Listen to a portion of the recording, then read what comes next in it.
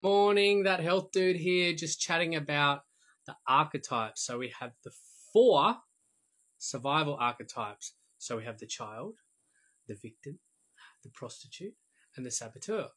And so the prostitute, what is the prostitute? Ultimately, I would say that most of us prostitute ourselves out.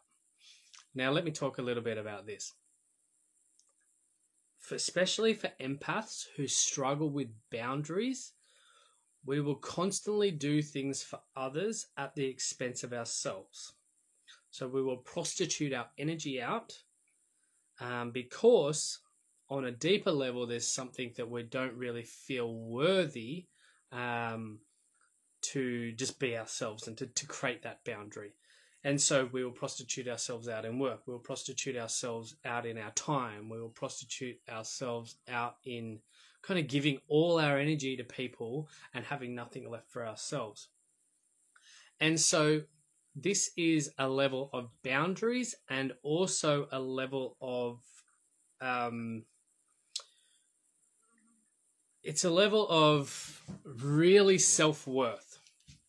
So, for example, if you were in a dating pool and you kind of lowered your standards, it's kind of, the old story of the nightclub lights where it turns on and there's, you see the 2 beings and, they're like monsters because they're like all that's left, right? But sometimes you'll grab that monster and take them home. And I'm not saying that you guys do this, but we do lower our standards in many areas of our lives, and it's because, one, we don't maybe believe that what we dream about and what we desire is actually available, and so we just settle. So we settle for the job, we settle for the relationship because we just think, well, that's as good as it's going to get, right? We settle for the income. All these things that we settle for in life, we're actually prostituting ourselves out and leeching energy out. And it's a very, very predominant thing in society because hundreds of years ago, a certain group of beings got together and said, you know what, let's get people to work.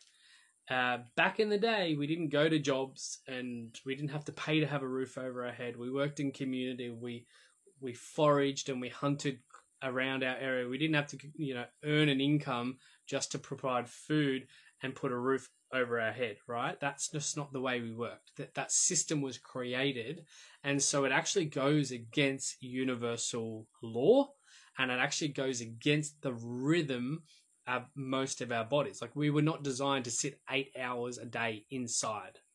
That's prostituting our life force out to the company goals. If those goals are aligned with you and you believe in that, then maybe you're not prostituting yourself out. However, if you're just doing it for the paycheck, there is a level of prostitution that's happening. And so what we do is we continue this for years and years and years and years and years until eventually our soul, you can call it higher self, God, whatever it is, intervenes and goes, you know what, you are so off track. We need some type of life experience to shake you up. And because you haven't been listening to the subtle cues, you haven't even been listening to the screaming. And to be honest, most people's bodies are screaming. They are physically, mentally, emotionally, spiritually exhausted. And the reason is because they're prostituting themselves out, just not in one area, in every single area. There's energy leaks just kind of going everywhere, right? And so eventually a crisis point hits, and that crisis point shakes us to our core. It's literally somebody like, wake the fuck up. And it could be disease. It could be the loss of somebody that you care about. It could be financial stress. It could be an accident.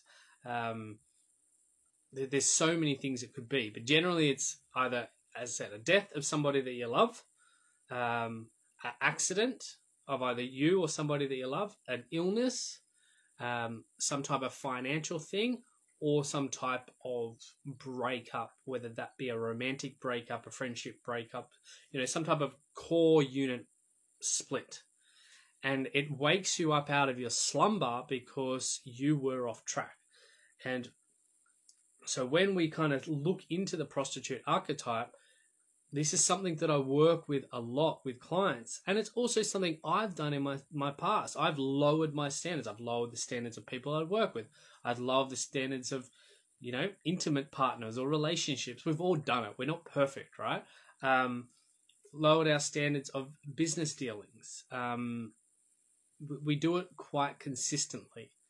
And eventually what happens, it comes back to bite you in the butt, because the universe is showing you that that's not the right path for you.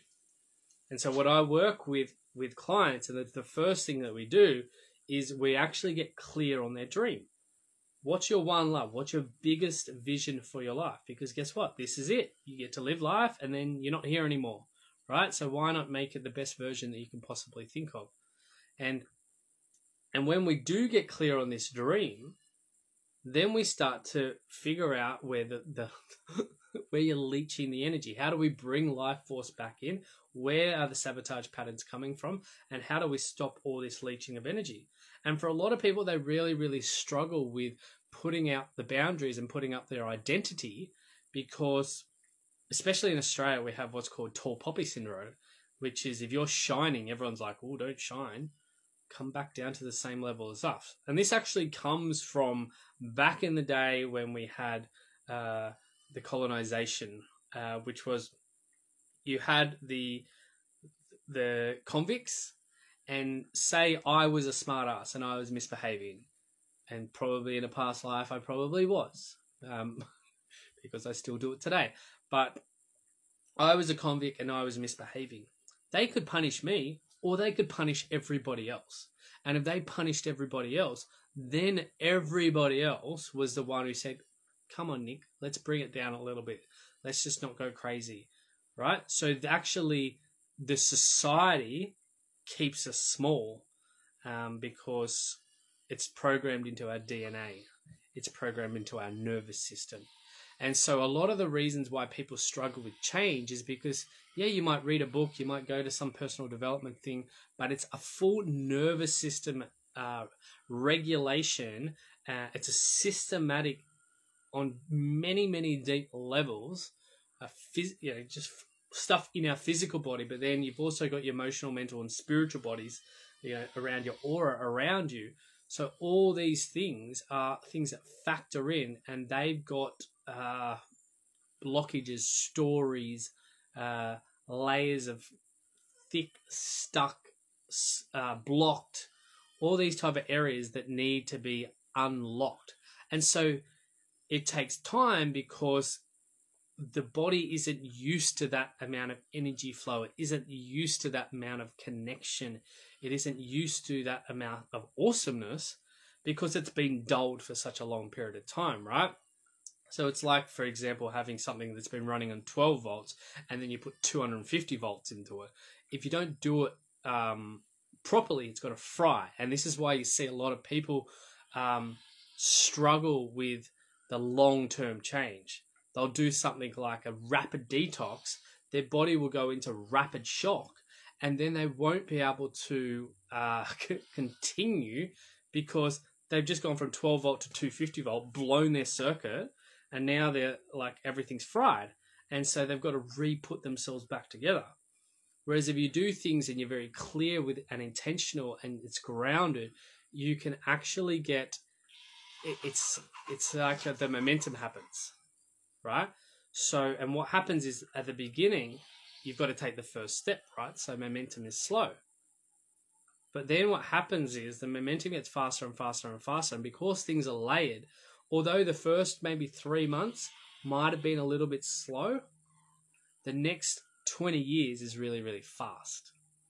Whereas people that might do something which is really rapid at the beginning for, say, 30 days, they get something that happens, but then they have to recover. So the next 20 years is really, really slow. Because what happens is that people do something like that, and talking about the prostitute, they do something that actually goes against what their body needs. They do a shock value, and shock things are kind of good from time to time to wake you up, but they're not ideal, right? Because we don't need change. Doesn't need to be painful. Change doesn't need to be excruciating. Change doesn't need to be not enjoyable, right? So when you do that, it's kind of going against your worth by punishing yourself. And so people punish themselves through a detox, or they punish themselves through like some type of boot camp, which motivates them, and they have someone motivating them, but they're not listening to their own body. And so they need a combination of the two. So they might need a little bit of motivation to get started, a little bit of guidance to get started, but that guidance should always be bringing you back to yourself so that you're not prostituting yourself out. So question is, where are you prostituting yourself out? Right? We, as Czech practitioners, we look at the 4 doctors: Dr. Quiet, Dr. Diet, Dr. Movement, and Dr. Happiness. Dr. Happiness being the chief physician. Most people are not following what actually truly makes them happy. So therefore, they're prostituting themselves out. And guess what? If you're not doing what makes you happy, you can never 100% be yourself. Even to the ones that you love, they never fully, truly get to see you. They only get to see the version of you that is ultimately selling their soul. And we don't want to do that anymore, because we're in a bit of a spiritual war right now. So we need to reclaim who we are so we can stand in our truth and we can stand in our power. Anyways, so that's a little bit about the prostitute archetype. It's, as I said, all throughout society, and we can shift this and we can change this. There's 3 other archetypes which I'll do videos on, which is the child, the victim, and the saboteur. But the prostitute, we have to start to create boundaries, and we have to look into our own self-worth. Look at the areas that you know that you're doing things. And it's not that you shouldn't do things, because we don't want to have a certain list of rules. Most of the time, what we should be doing is what society is saying we shouldn't be doing. Like our heart's saying this, but society's like, oh, you shouldn't do that. And you're listening to society. And a lot of the time, it's actually what you want, what your heart desires. It's not what you should be doing. It's not what you shouldn't be doing. It's like, what the actual hell do you want? This is your life. This is your body. This is your vessel. This is your journey, for no better word. This is your life. What do you actually want? Now, this is something that I help people through with my program called The Comeback, which is 6 weeks where we focus on, number 1, your dream. Number 2, we focus on getting your energy and vitality levels up, because you need energy to shift. You need energy to make change. If you don't have energy, you're just going to fizzle out and burn out. And 3, then we look at those sabotage patterns, and we start to look at things like the prostitute archetype and the child archetype, and we look at what your sabotage patterns are, what your, the saboteur, the child, the victim, the prostitute. We're looking at these patterns to see where you are being dishonest to yourself, where you have the kind of spiritual blocks, where you have the stories, the memes, the nervous system, what's the word? I'll explain. I can't remember the exact word, but going from A to B, it always goes the quickest and easiest route. And so we've created a neural pathway.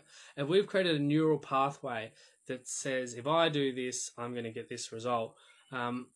And if I try anything different, I'm going to fail, for example. We'll always go this way, because this way is certain death, risk, a loss, pain, right? And so that's the belief.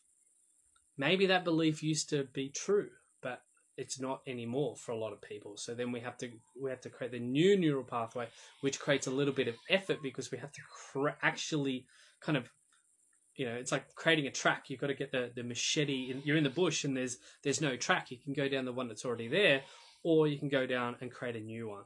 And that takes a little bit of guidance and support a lot of the time, because we don't know what we don't know. It's not that I'm better than you or anything like that. It's just, this is what I'm skilled at, this is what I'm good at. And also, if you have your vision and vantage point here, and my vision and vantage point is over here, I have a different perspective, I have a different angle, so I can see things that you might not be able to see. Anyways, that's what I work with people on. If you're interested, just reach out. Love you all. Keep being awesome.